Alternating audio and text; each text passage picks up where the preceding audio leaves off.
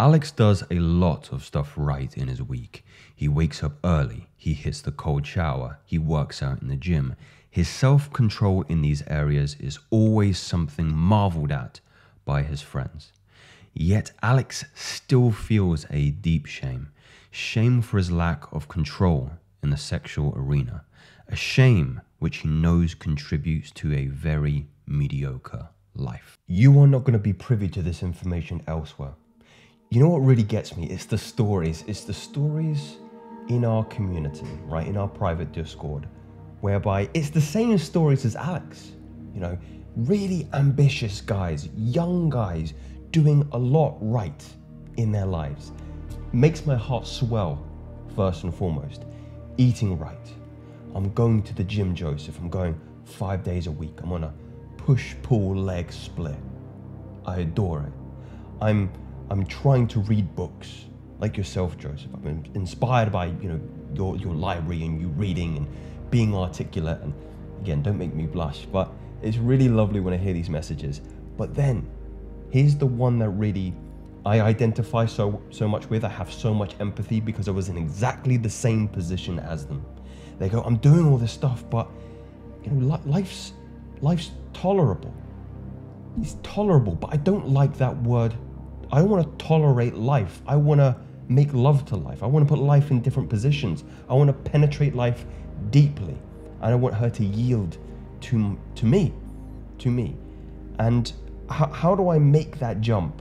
How do I make that jump from life just being tolerable and me becoming the master of my reality, to transurf it, to jump into a timeline, into a consciousness of myself where I have that kind of dominion over everything? What is the difference? And the difference, I'll share with you the secret. I'll give it away. I'll give it away at the end, right? Because the reasoning is important. Because if I give you it, you need to convince yourself. I had to convince myself. I had to read the lesson I'm going to share with you at the end multiple times before I understood it. It is a process. It is a journey. It is a rationalizing. It is a theorizing, if you would. Masculine theory. And it's all energetical. It's all energetical, and in that way you can make some very close relationships with energy and emotion, because energy or emotion is energy in motion, emotion, energy in motion, right? Once you make that connection, and once you realize men have such a horrendous relationship with the sexual dimension of their personality and the emotion of shame. Shame, by the way, is the lowest emotion a human being can feel. It oscillates and vibrates so low that it is, in my opinion, hell. That's what I believe hell is. It is being in a state of shame. I was just reading David Hawkins here, Letting Go, which is, again, part of the rationalization you are going to need to go through until you understand this concept around celibacy, being able to change the metaphysical fabric of your reality. Because shame, where does shame oscillate? Shame oscillates at the same level as humiliation. I'm sure if you can see it there. But that is hell. That is an emotional hell. That is real hell, in my personal opinion. And you can be doing everything right. You can be doing the aforementioned things and still not move out of that state if you haven't tamed your sexual dimension. So I have a story for you. I'm going to share with you a story of an individual who went down that path and is equally experiencing some of the things that I have been alluding to in that little speech there, that little mini lecture here. So here we go. Metaphysical benefits of being on SR. Hopefully you should all know what that stands for now. I'm trying to get back into SR and embrace a better lifestyle overall. In my early 20s, I was a self-improvement machine, constantly reading books on personal development. I religiously lifted every other day for years and engaged in a slow state of cardio for hours on my off days of lifting. Like I say, it makes my heart swell because there are still men whereby their testosterone hasn't been crushed out of those satanic 9 principles that I shared in a later video. You should look for that, by the way. You need to eliminate those things if you're going to maximize your masculine power. I took around 20 supplements a day. might be overkill there, my friend. You cannot supplement your way out of a poor lifestyle. I think your supplement stack, I don't think it should be beyond 7. Mine certainly isn't beyond 5, I don't think.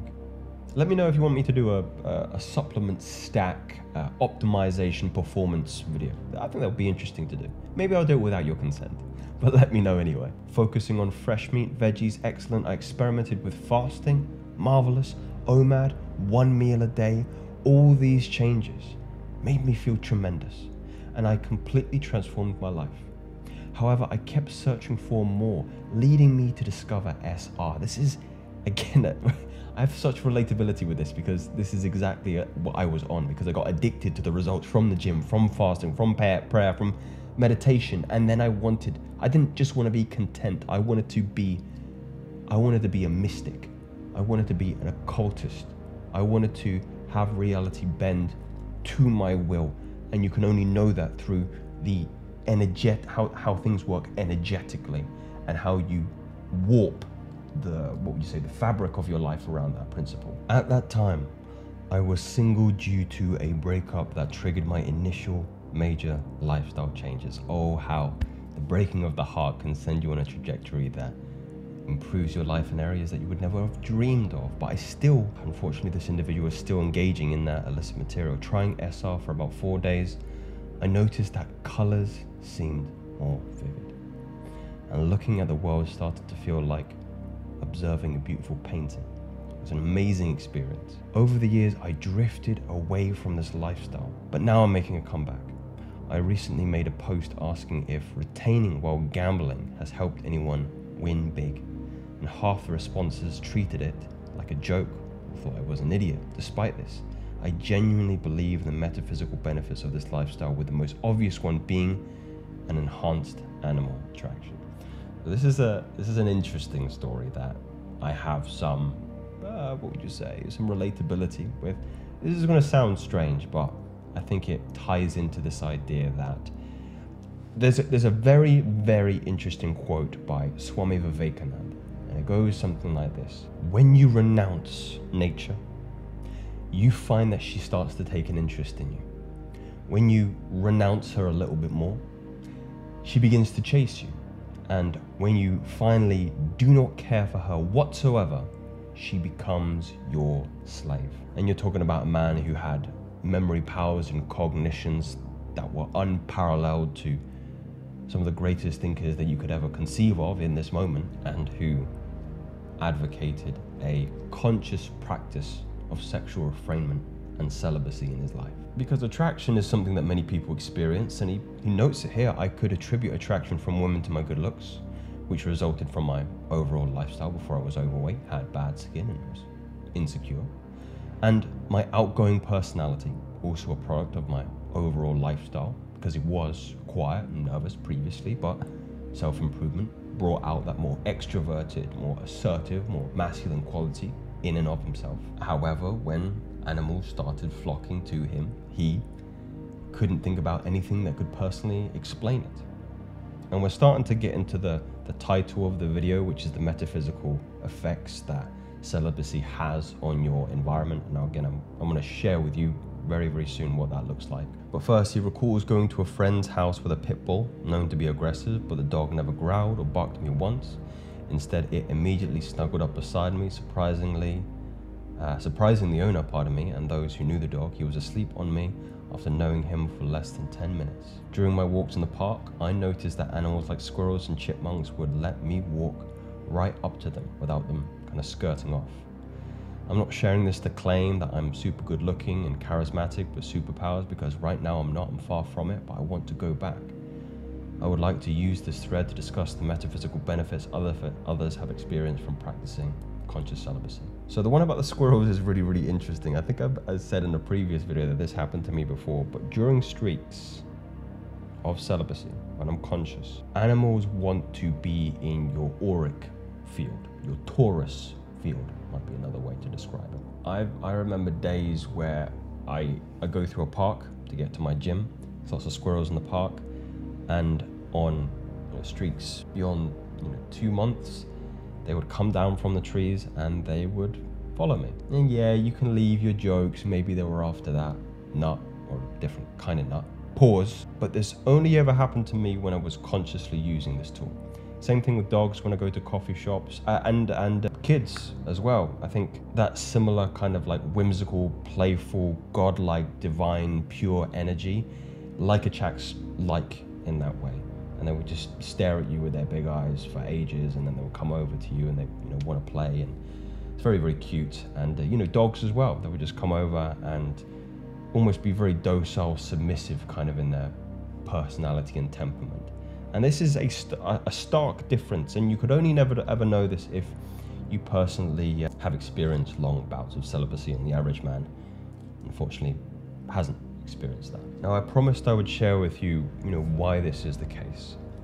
And I like to explain, I'm going to explain this point in a vernacular that's perhaps more palatable for your ear. And it's all about energy. Essentially, what is happening now is you are transcending shame. You are mitigating the presence of low frequency emotion and energy in your torus field, in your auric field, in your body, in your biology. And this is real. One of the ways, I referenced letting go here at the start and that chart. It's a scale of consciousness which is predicated on how strong muscles are in those particular energetic fields. Meaning when you're in shame, your muscles are weaker. And this is a tangible measurement that you can make. But when you're in courage and joy, in a higher emotion, you are stronger. They've done similar things in the past where they've put artificial and organic forms of like sugar or foods near somebody and got them to do a test, and they would be weaker when the artificial food was in their auric field and stronger when more organic. So I'm not talking wishy-washy here. I'm talking real, measurable, tangible results happen in your life when you mitigate and start to dissect and pull the parasite of shame in your life through watching adult material, through engaging in a promiscuous lifestyle, and you start engaging, more holistically, higher positive emotions, and fundamentally embracing celibacy as a tool that you can use. Guys, I told you before, you're not going to find this information anywhere, so do me a big favor, subscribe. It's completely free and it will bring tremendous value into your life.